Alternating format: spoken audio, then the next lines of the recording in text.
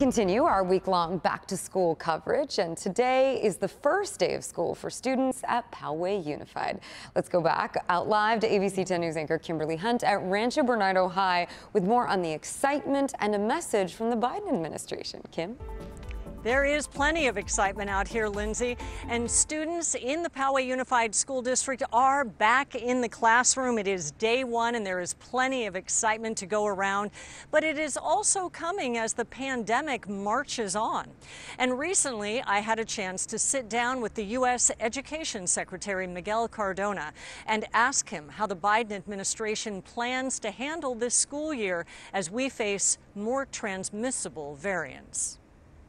The expectation is very clear. All schools should be open 100% full-time for our students. Our students need more now, not less. So the expectation is fully open. I recognize that different communities are, they're responsible for whatever mitigation strategies need to be implemented. But I was on a call yesterday with Dr. Jha from the White House and Dr. Walensky from CDC. And, we're all excited about this upcoming school year, knowing that we have vaccinations available for all school-aged children. We have enough materials available for students. We've asked districts to be prepared in the event of a surge with the expectation that schools stay open. So we're looking forward to a great year. Tell us about the federal government's push to get younger students vaccinated. Yeah, we know, what we did was we relied very heavily on the trust that families have with their local pediatrician. Right? And we enlisted the support of our pediatricians to communicate with families of the benefits of it and, allay any fears.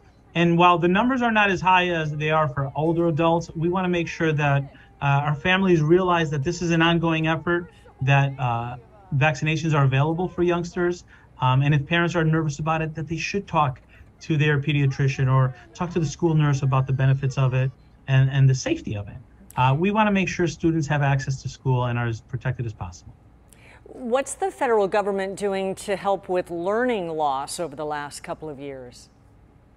Yeah, I visited 34 states in this last year, and what I hear from parents over and over is, my kids lost a lot. I want them to be caught up. And I'm proud that across the country, I've seen examples of how the American Rescue Plan dollars have been used to provide after-school program for students, not only academic after-school programming, but enriching after-school program like music and the arts. I've seen summer school programs double and triple in size so that students can be caught up. I've seen mentors and tutors be hired with the American Rescue Plan dollars. Our students need more this year. We cannot expect our students to catch up on what was lost if they go back to a school system that looked like the one in 2020. We need to do better. We have more funding in education now than ever before, and that's the expectation across the country to level up our system of education. And budgets are also